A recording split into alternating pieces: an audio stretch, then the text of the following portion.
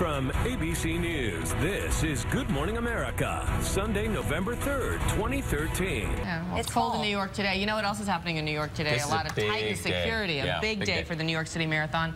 Less than 7 months after the attack on the Boston Marathon, and a year after the big race was actually canceled due to Hurricane Sandy. ABC's Lindsay Janis is at the starting line in Staten Island with a story of some very inspiring runners. Lindsay, good morning. Good morning, Dan and Bianna. It's a cold, cold morning out here, but organizers say this marathon is back better and safer than ever.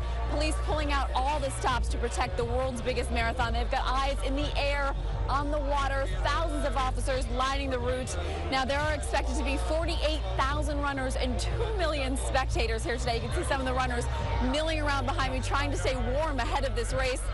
It's 26.2 miles starting here in Staten Island and ending in Central Park. There are, of course, many inspiring stories, but we had a chance to meet up with one incredible family as they geared up for today. For the Schneider family, running is so much more than a sport or a way to keep fit. This is our #1 main activity as a family. Everything else kind of comes second to running. 23-year-old identical twins Alex and Jamie are severely autistic. On the spectrum, they're at the very bottom.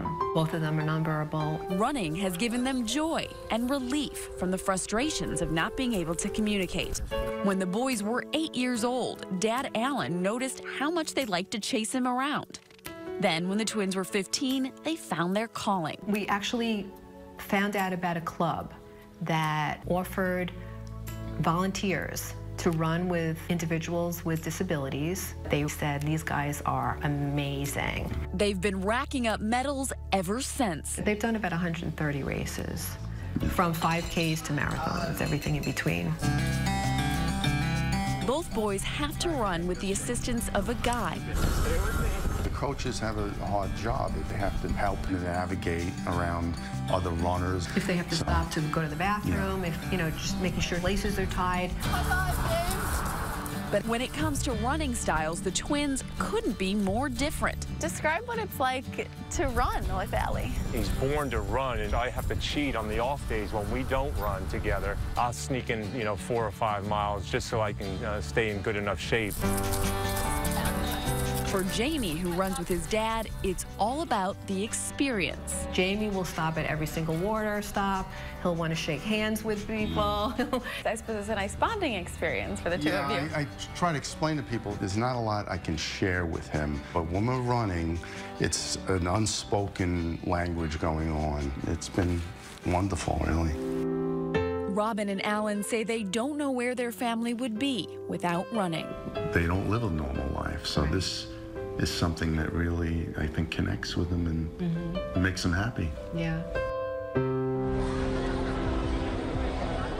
Now, the twins are running today for the Association for Science and Autism Treatment. Alex is hoping to beat his personal best of 3 hours and 23 minutes, which he set in Boston. Jamie just hoping to get through this race. He hadn't finished in Boston when those bombs went off. He was traumatized by the chaos, so today he's going to be running with his iPod.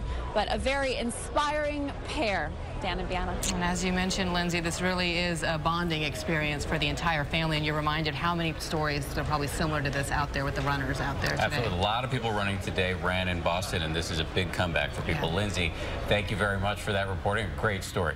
And coming up